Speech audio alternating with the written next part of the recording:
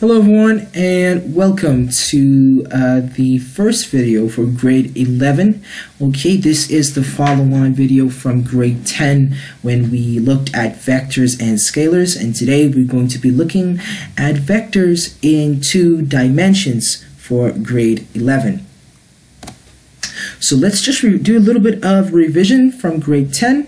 So in grade 10, what did we learn? We learned the 2 physical quantities that we deal with in physics. Okay, the first one, the scalar quantity, which only has a size or magnitude, and then we also looked at a vector quantity, which is a physical quantity that has size or magnitude and a direction.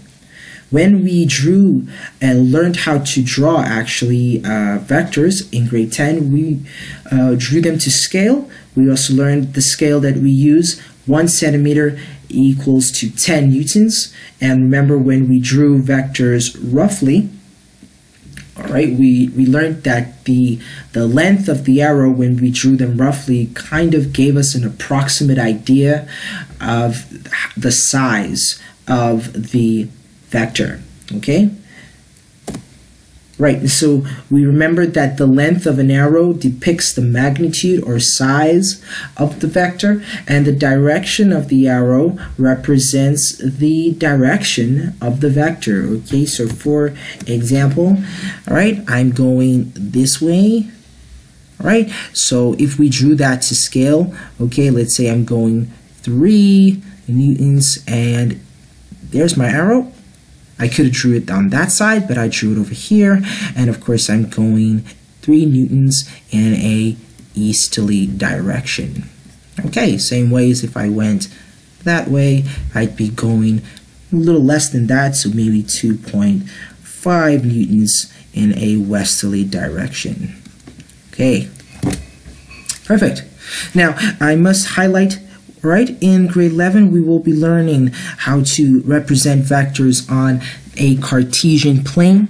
All right, as in your notes, there's a Cartesian plane, and we're going to be using, for the purpose of this video, compass directions. So we have our compass there: north, south, east, west, northwest, northeast, southwest, southeast. All right, now I need to introduce this concept of bearing. Okay, so for bearing, what we're going to need a protractor. Okay, this is where your protractor comes in. Okay, if you do not have a math set, I will encourage you to get a math set. Okay, it's going to be useful to you for this type of work, and it actually will benefit you not just in maths but in other topics that we're going to look at in physics as well. Okay, so when we have to use bearing, all right, bearing as an angle in degrees measured clockwise from the end line. Okay, so if we have a direction or a vector moving in a certain direction from a north line, we need to calculate at what angle did he move, and then we can calculate the direction from that. So in this example, all right, OP, all right, OP over here is 30 degrees, all right, from the north line, and OQ is in the direction of 210 degrees from the north line. All right, so OP 30 degrees in the direction of 30 degrees from the north line, and OQ is in the direction of 210 degrees from the end line. Right. So, vectors in parallel. Vectors parallel to the working plane have only one direction and are called one-dimensional, or 1D. Their direction is selected as positive or negative. So if we take plus as positive, we take east as positive, all right, it's a plus sign, then west will have to be negative. Okay, so that's what we do. Okay, we need to choose a direction. All right, so we need to choose a direction. Choose a direction. Okay, normally we take east as positive. right? And then west will have to be negative. As I mentioned in the previous video, this does not mean, okay, that the vector or the vector size is negative. We just use the negative sign to indicate direction. So when we would now depict these vectors, we draw the lengths in proportion to the magnitudes of the vector. So we drew there 15 newtons west, kind of small, and 20 newtons east, a little bit bigger, and so 30 newtons east is a little bit bigger, so hence the difference in size. All right, so the initial point of a vector is called the tail. All right, and the terminal point is called the head. So over here where the arrow is, this would be the head, and at the back here, where this would be called the tail of the vector. All right. Right, let's move on to the resultant of perpendicular vectors. So we'll be learning how to sketch parallel and perpendicular vectors in a Cartesian plane. Right, so representation. Okay, what is a force? Okay, that's what we need to understand. What is a force? Remember, a force is a vector. It has direction, okay? Force, all right, so for example, if we have FG, we know that its direction is downwards, okay, because it's gravity. Okay, it's down on the earth. All right, excellent. If we have the normal force, okay, we know that that is the normal force, which is upwards in the opposite direction of gravity. Okay, and so force applied, if we have the force applied, okay, represented by F_ap, our force applied can either be that way, or that way, or that way, or even that way, depending on where the force is applied. Okay, so force has a direction. So a force is a vector, and it has a specific magnitude, all right, and it's measured in newtons, people, all right, N. All right, we represent it in N, all right, and it is applied in a specific direction as mentioned. So the example that is on the slide, all right, let's assume three horizontal forces, F1, 35 newtons east, F2, 20 newtons east, and F3, 30 newtons west, and three vertical forces, F4 is 50 newtons north, F5 is 30 newtons south, and F6 is 30 newtons north.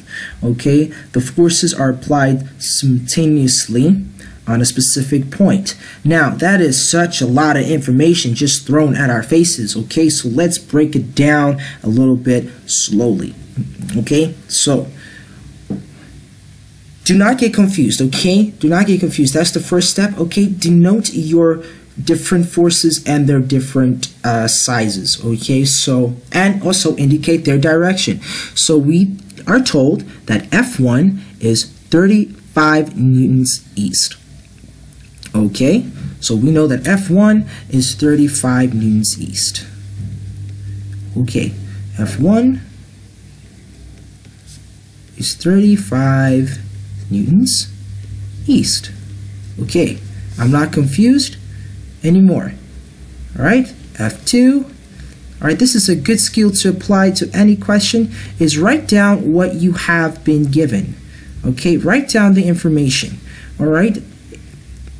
All right, it's nothing wrong with writing down the information, okay, if you are able to not get confused and you are able to see it and just work with what you've been given from the question page, that's fine, okay, but if you are getting a little confused with all the words being thrown at you, just kindly write it down and you will not get confused. And remember, these techniques are there to help you, okay?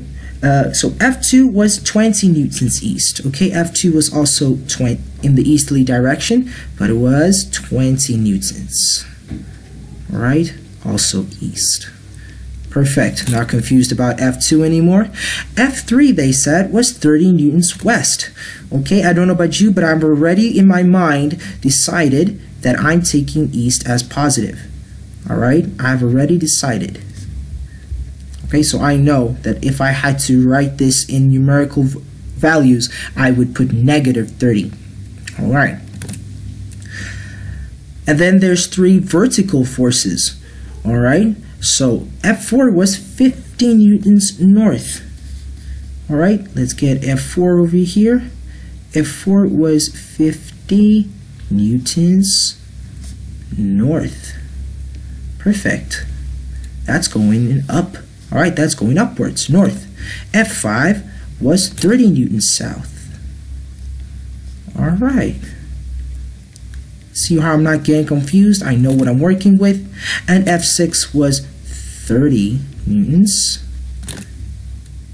north as well. Okay, there we go. All of my information neatly drawn on the side, so I know what I'm working with. Okay, that is excellent.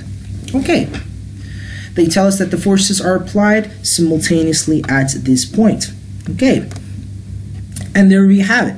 Okay, drawn over there, okay, on our Cartesian plane. Okay, I've drawn it for you in the notes, okay, to save some time. Okay, all my forces are depicted there. Okay, awesome. So F4, all right, remember we said F4 was 50 newtons north. Okay, I'm going to highlight just F4 over here. All right, F5 was 30 newtons south. All right, as I said, negative 30 because I've chosen east and north as positive.